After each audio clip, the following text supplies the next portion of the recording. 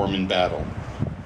It performed well, saved many lives, and today serves as the main Israeli battle tank for the IDF.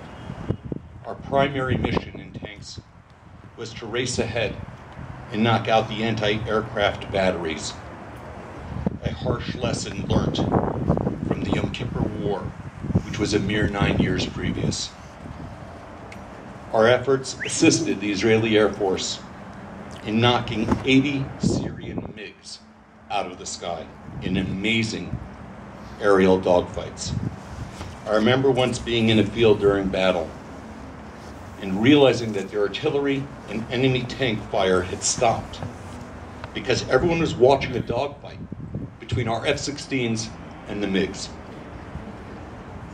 Fortunately, we seemed to remember first and started to fire again. Close friends that we deeply cared about, Jews that were so brave, so heroic, fell before our eyes. It was ugly, it was brutal, yet it was a time of being completely and wholly altruistic for the greater good. We were there to protect Jews, to protect Israel.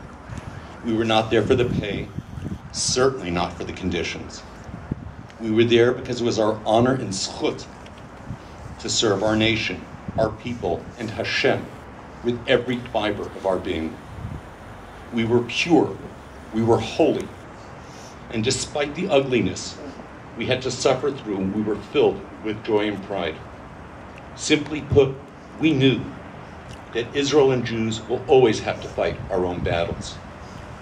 We are Jews. No one else will ever fight for us. The thought that a Jewish army exists is a source of unbelievable pride, and the Chayal Boded has been part of that experience since day one.